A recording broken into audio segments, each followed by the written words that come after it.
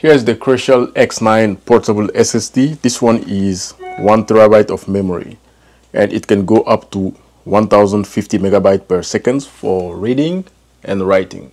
This is looking really small also. So let's do the unboxing.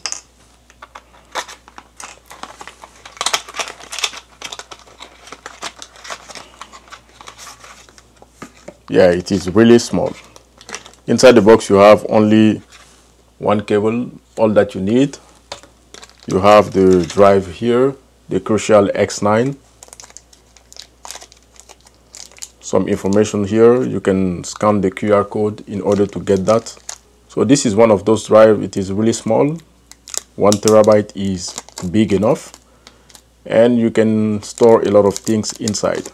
The speed is also very good. It does have a decent speed. You can do video editing directly on this drive. 1000 megabyte per second is not really bad. It's pretty much standard if you want to do stuff directly on your SSD.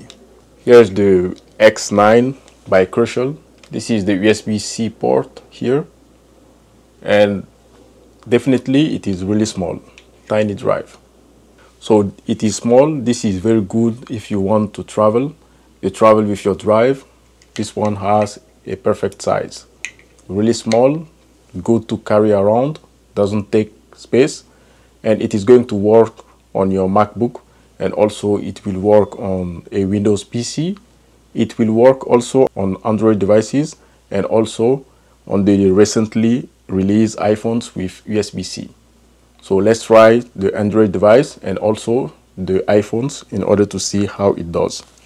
Make sure that you keep this cable. This cable is the one that is going to provide up to 1000 megabyte per second. Using a regular cable might not provide that much speed. I'm going to try the Crucial drive and see how it does.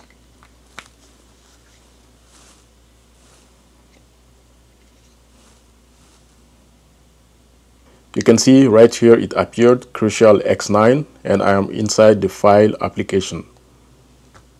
These are a few files that are inside the drive currently, but none of them applies to my iPhone.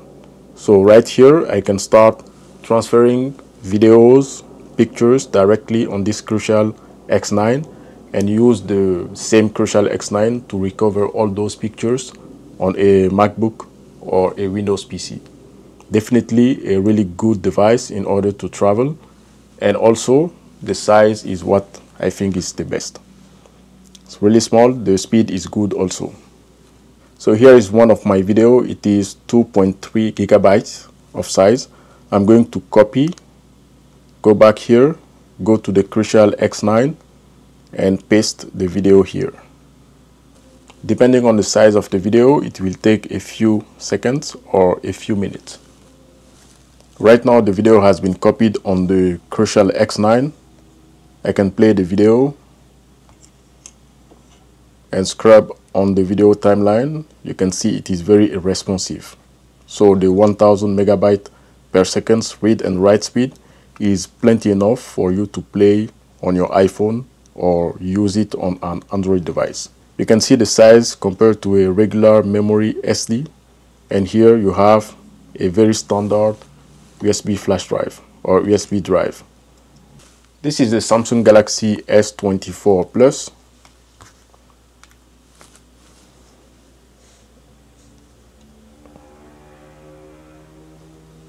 Issue with Micron USB drive, tap to fix. So using the drive on an Android device, you will need to format the drive.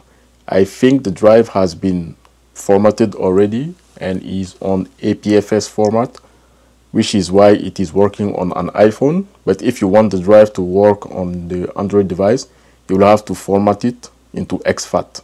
exFAT format is going to work on Android and also on iPhones.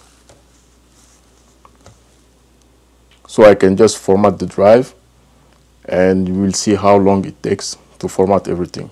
It's just done. Then I go back here, storage added. This is the Crucial X9 here, and here is the Crucial X9.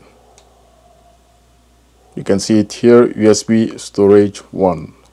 So now that the drive has been formatted and working on an Android device, I can simply try it on an iPhone and see if it works.